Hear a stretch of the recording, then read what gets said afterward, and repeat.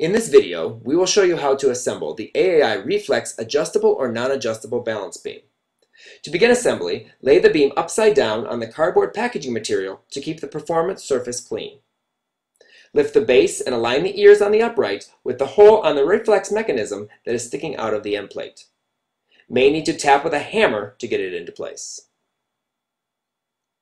Starting with the tapered end, tap 13mm by 55mm spring pin into the hole until it is centered.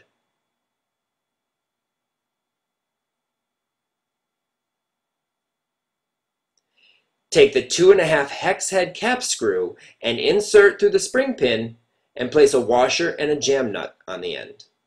Next, align the brace with the ears on the end plate. Tap the 13mm by 80mm spring pin into the hole. Take the 3.5 hex head cap screw and insert it through the spring pin and place the washer and jam nut on the end.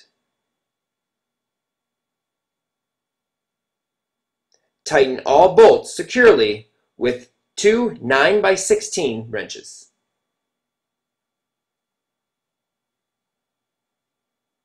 Repeat this whole procedure on the other side of the balance beam. Turn the beam over, making sure that you do not turn one side without turning the other side at the same time.